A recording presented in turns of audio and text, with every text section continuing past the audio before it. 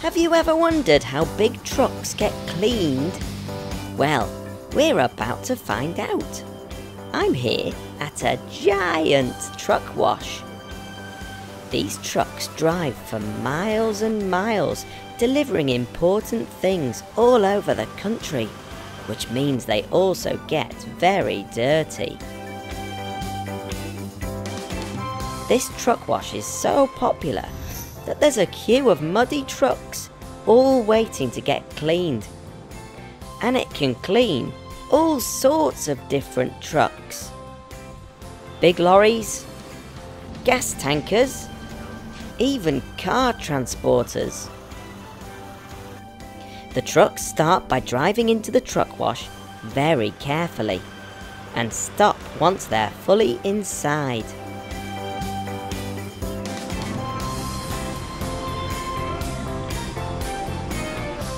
The cleaning team begin by spraying special soapy water over the whole truck.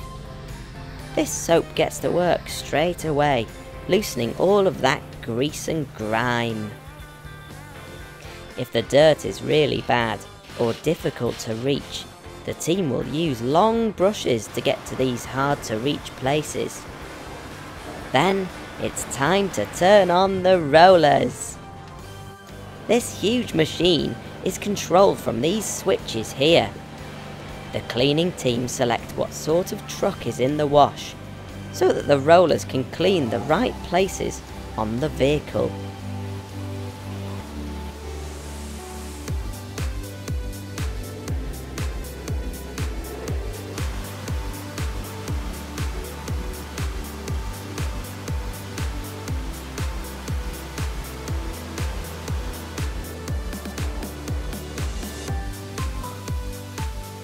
There's 3 rollers in total, 2 that clean each side of the truck, and 1 that cleans the front, the top, and the back. The soft rollers wipe all of the muck away, and the spray nozzles rinse the truck clean. The huge machine that carries the rollers moves forwards and backwards along the truck on rails, just like a train would.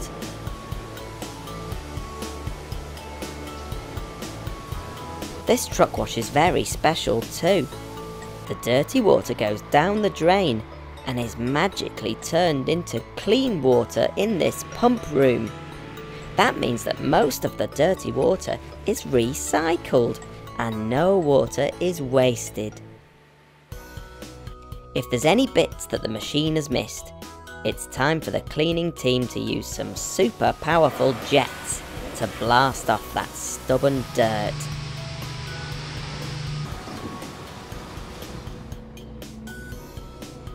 Look at that! This lorry's as good as new, clean and sparkling. Good job, team! See you again soon.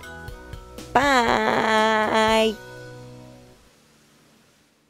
Hello everyone, Gecko here. I'm at Walk Mill in Cheshire to learn all about combine harvesters. Combine harvesters are one of the most important vehicles used on farms. Loads of the food we eat comes from plants that are grown in fields. All of this wheat needs to be harvested, so it's a good job we've got this incredible combine harvester. This combine harvester is called Daisy. She's got lots of neat parts that make her so useful on the farm. Let's take a look. Just look at these massive caterpillar tracks. They're designed to move the combine harvester through the field, even when the ground is very wet and muddy. They're like welly boots for wheels. The front of the combine harvester is made up of different parts, which pull the wheat inside. Very sharp blades called teeth act like scissors and cut the wheat at the bottom.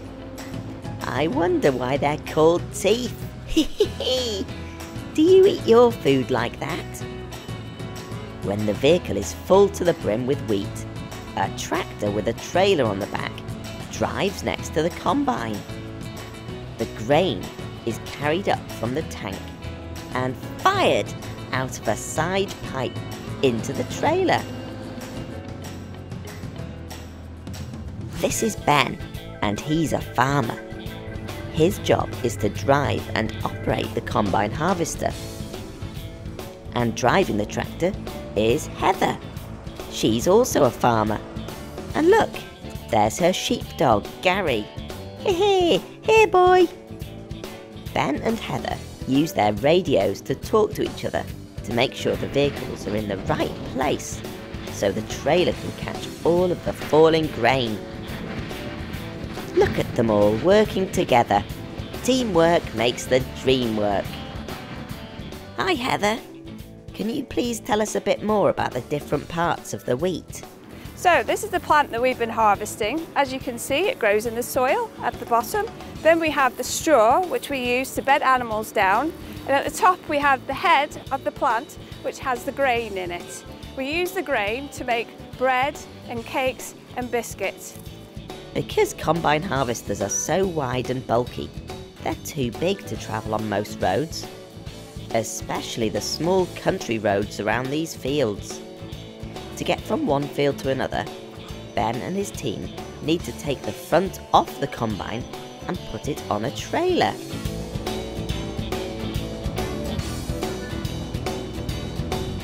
Now that we've seen the amazing combine harvester harvesting the wheat, let's head to the mill to see what happens with the wheat grains next. Here we are at Walk Mill, which is a flour mill. In here, they grind the wheat grain to make flour, which is then used to bake bread and make lots of other delicious foods like cakes. Check out this mega water wheel. The river pushes against the water wheel, making it spin, which turns the gears inside. Terrific! These gears then spin these special stones so that they can crush the grain into tiny pieces until they become flour. And this is the end result, like these delicious cakes. Can I please have one now? They smell delicious.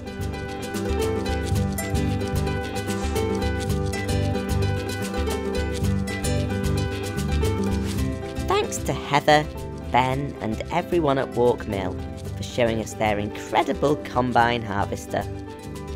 Until next time, it's cheerio from Gecko. Bye! Hello everyone! Gecko here!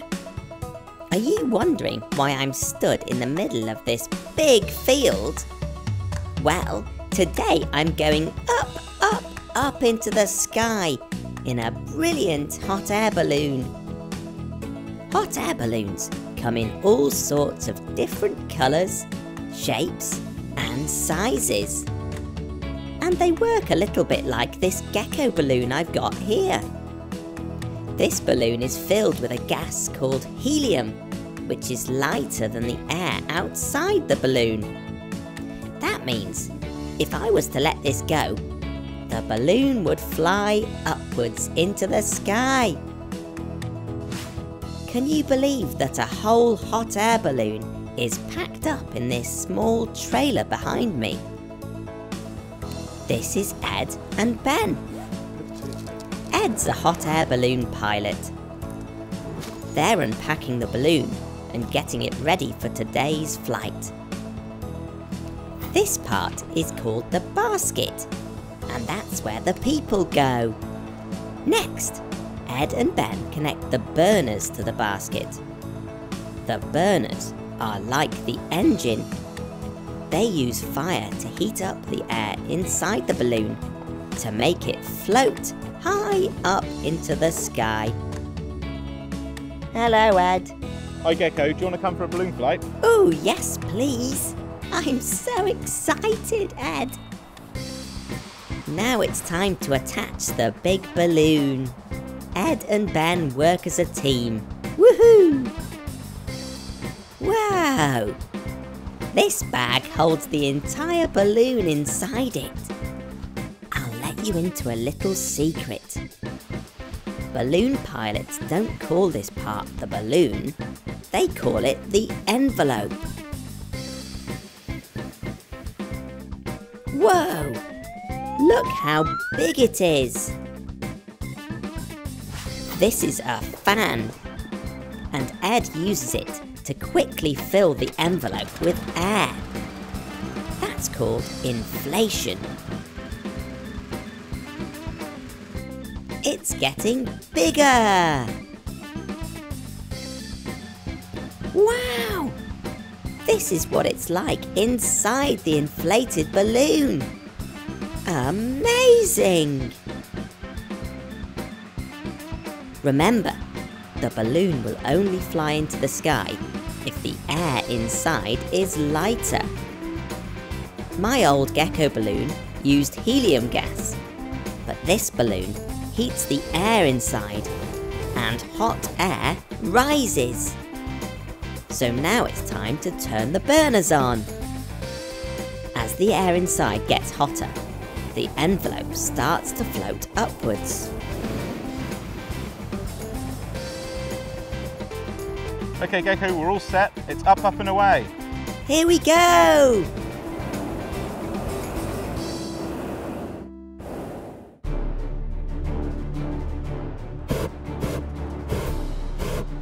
To go up, Ed fires up the burners, which pushes more hot air into the envelope. Woo! We're going higher and higher and higher!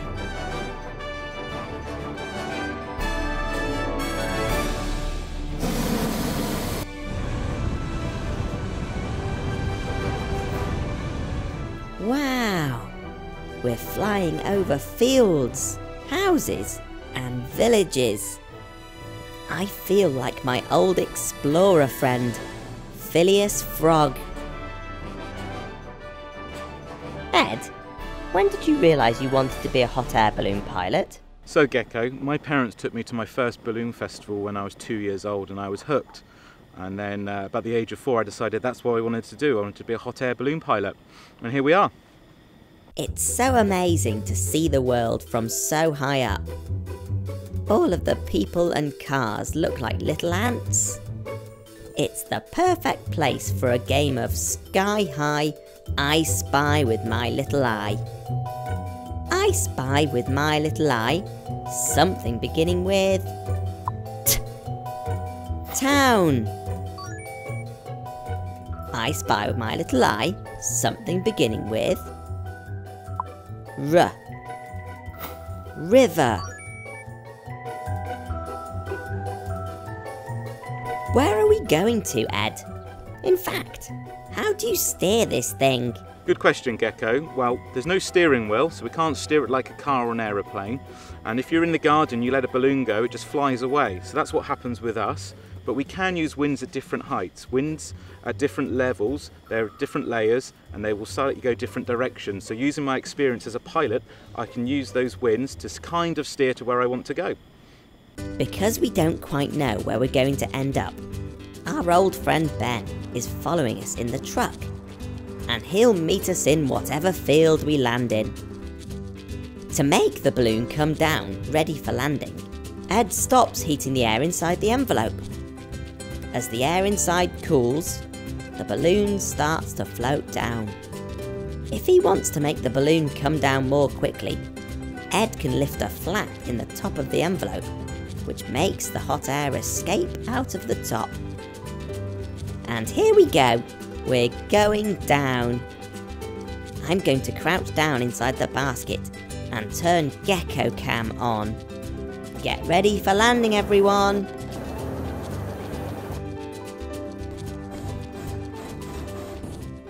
Woohoo! What a thrill! And here's Ben, right on time to come and help us pack the balloon away. Wowzers trousers! That really was a fantastic adventure floating across the sky. Thanks to everyone at Virgin Balloon Flights for showing us their magnificent hot air balloon in action. Until next time, it's cheerio from Gecko. Bye!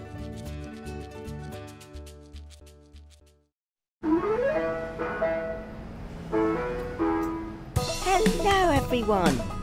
Gecko here. It's nice to be driving along with my old friend Mr. T. Gecko, I've got something amazing to show you today. I've been really busy creating a brand new ice cream factory. Wow, that sounds so cool.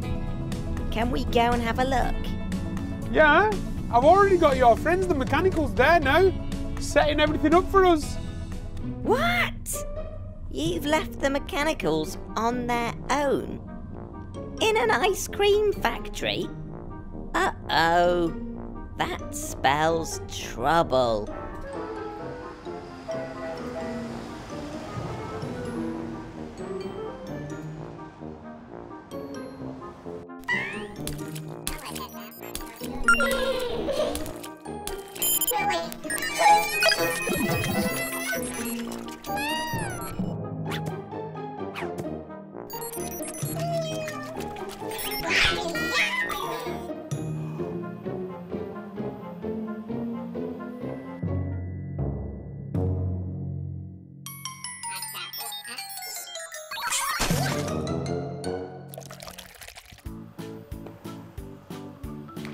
Let's hope there's no more mechanical mischief today. Now that the factory's squeaky clean again, please can you show me around? I think the best way for me to show you how my ice cream factory works, Gecko, is to make a brand new ice cream flavour. What do you think? I think that sounds delicious. But first, we need to put our protective clothes on.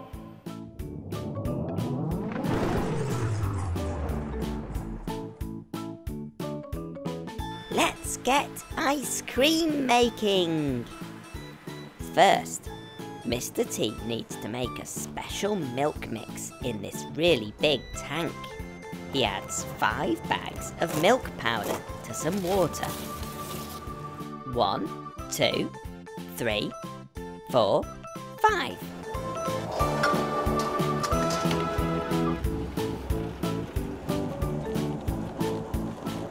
He gives it a stir with his big paddle to make sure it's mixing just fine.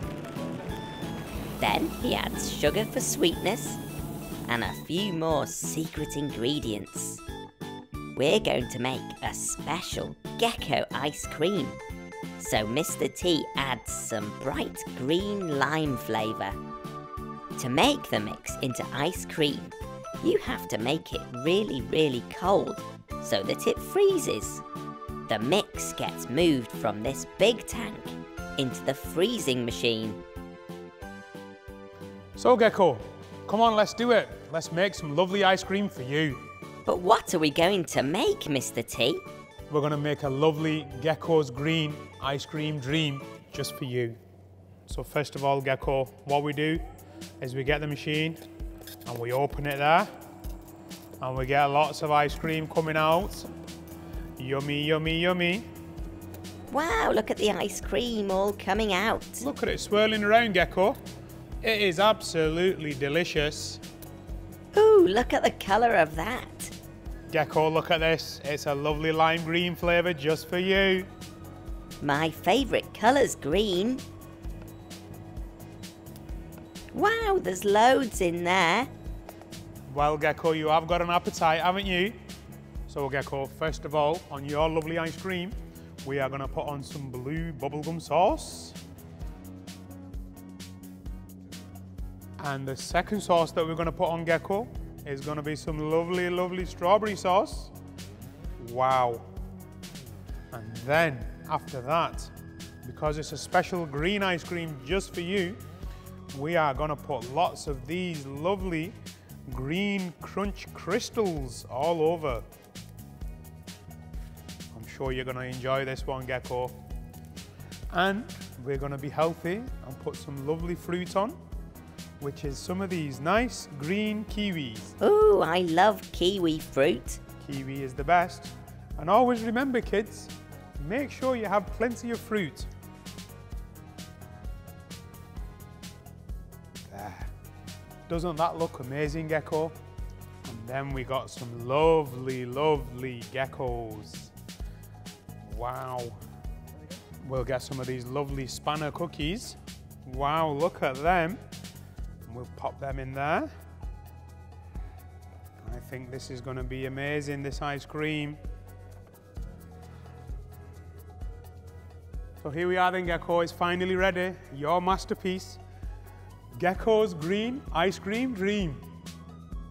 Wow, thank you so much, Mr. T. That looks delicious. I tell you what, Mr. T, it doesn't get much better than this. Absolutely, Gecko. I couldn't agree more. Thanks very much to Mr. T for showing us around his amazing ice cream factory today. For now, it's cheerio from me and Mr. T. Bye!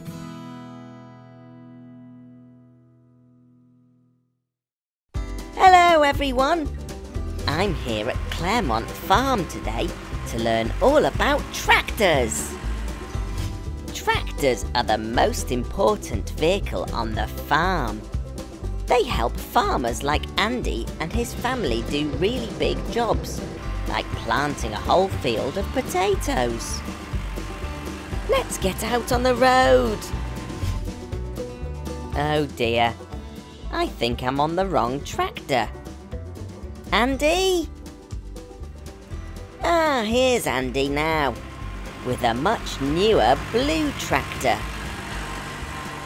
Andy, can you show us round your beautiful tractor, please? Okay, the front of the tractor.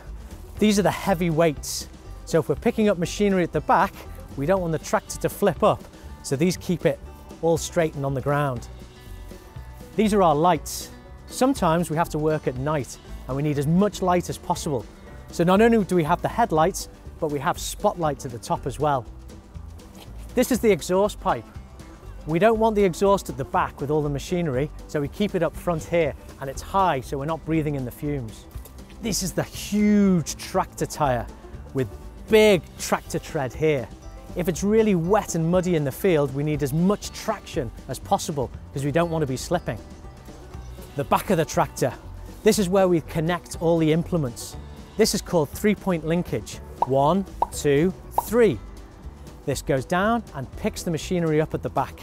And this is my tractor. Thanks, Andy. Tractors can drive on roads, but muddy fields are where tractors can really get to work. The huge wheels mean they'll never lose grip, no matter how sticky it gets. But that doesn't stop it being really bumpy. Whoa! In the spring, it's time for the farmers to get into the tractor and plant some seed potatoes. They drive in straight lines, creating these lovely neat rows. Imagine doing all of this planting by hand. It would take ages. But luckily, with the help of a tractor, you can plant a whole field in just 2 days. Deep under the ground, those little potatoes are busy spreading and growing into lots of new potatoes all throughout the year. Farmers rely on the changing of the seasons: spring, summer, autumn and winter to help their crops grow. It's now autumn and the leaves are falling off the trees. Out in the fields, we're going to be using the tractor to dig up the potatoes that we planted. They've been growing all summer long. You can put all sorts of different equipment onto the back of a tractor, and today the farmer's attaching a huge potato harvester. Now we're connected, it's away we go! The tractor pulls along the harvester as it pulls out the potatoes from the ground.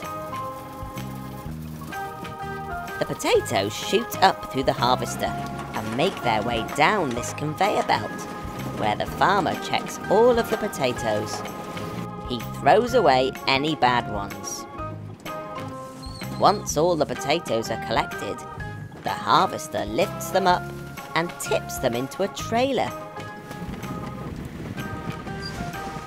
The farmer then hooks up the trailer and takes the potatoes back to the farmyard.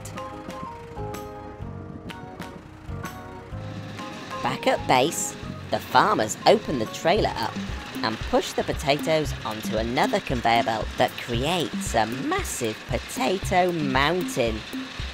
Think of all the mashed potato you can make out of that. Now let's have a look at how you drive a tractor. So this is my tractor cab. This is my steering wheel, and all modern tractors now have power steering, which means that it's easier to turn the big wheels in the field. Here, this red lever, this means the tractor can go forward or back, forward or back. Here, this is where we turn the lights on. On this side, we have the hare and the tortoise. This is slow and this is fast. We have 15 different gears on a tractor. It's from very, very slow to fast on the road. So, do you remember seeing that big mountain of potatoes? Well, we can't see them now. And here they are. So we have to cover the potatoes with straw. The straw keeps them nice and warm to stop the frost getting in during the winter, but it also stops the light getting in. If a potato sees the light, it turns green and then we can't eat it. So it has to be completely dark. Once the potatoes are ready, they make their way to the kitchen, where they're washed, peeled, and chopped into chips by the chefs in the kitchen.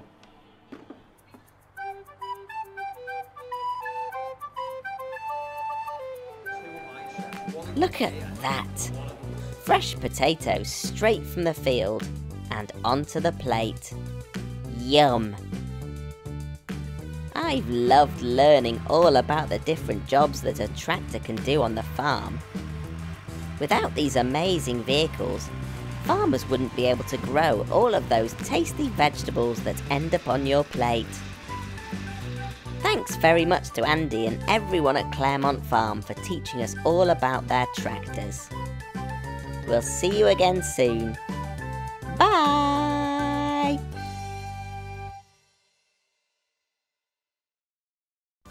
If you love this video, tap here so you're the first to know about my latest videos. Thanks for watching. Bye!